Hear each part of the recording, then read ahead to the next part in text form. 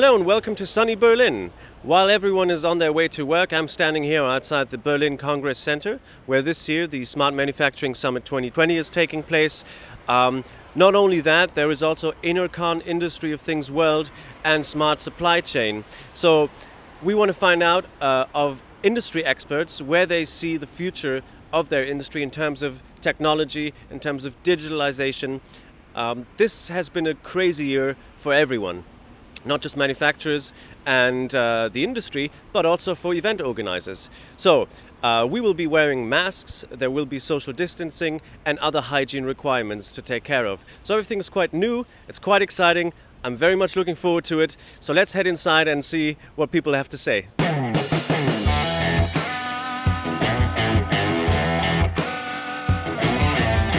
I'm here with Heiko Witte, Business Development Manager for Digital Solutions at Rolls-Royce Deutschland GmbH. Hello Heiko, welcome to the event. What do you think so far of this event? Well, I'm not the first time here. I have been here last year for a presentation. It's great to be here again, to have a physical event. And I think it's a showcase of very different presentations of IoT as well as industrial technology applications. So very interesting.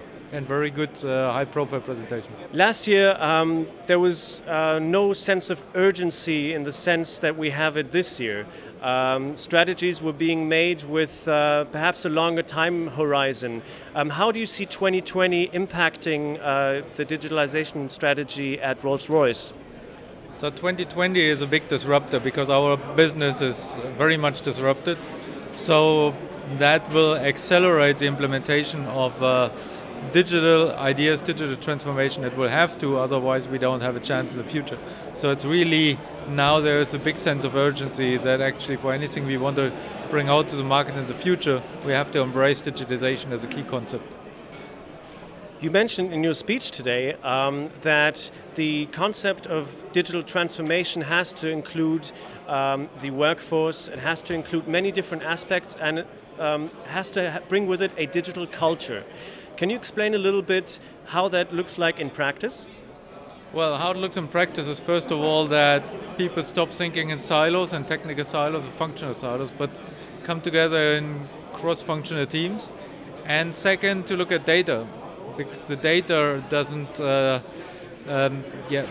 work in a kind of a traditional product development process, but more in a more agile way, which people need to encompass. So more agility in the product development, more focus on data, how to bring data together, and more focus on actually delivering something in a digital way, value in a digital way, tailored to any kind of the solutions we want to build on. So not only thinking about physical products, but what is the digital format we can embrace to do that in the future.